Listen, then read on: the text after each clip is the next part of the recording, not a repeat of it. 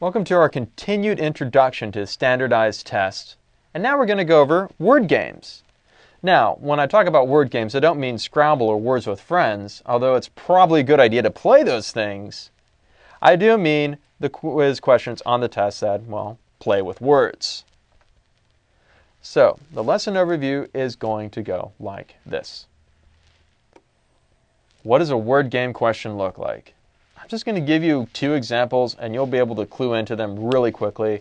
You've seen them before. Then I'll give you some tips on how to solve them, very carefully, one at a time. And then finally, we'll go over some examples together. Here is a simple structure of a word game. The graphic novel Watchmen begins with a blank monologue from the anti-hero Rorschach. Then I have four options of what I think should go into that blank. Now, about the only thing I know from this sentence right now is that this word right here needs to be an adjective, and all of these are adjectives. So we will use tricks in a minute to answer this one. What do you do when you have two blanks? Well, that's kind of scary and fun.